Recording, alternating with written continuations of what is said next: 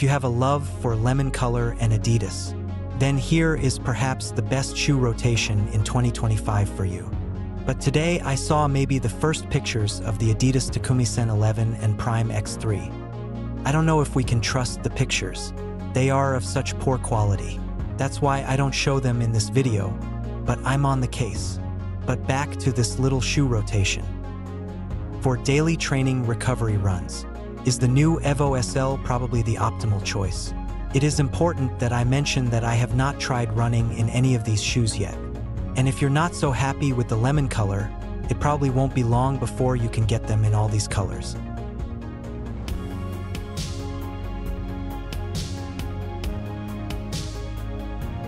On paper, is Adios 9 the optimal shoe for tempo runs and interval training?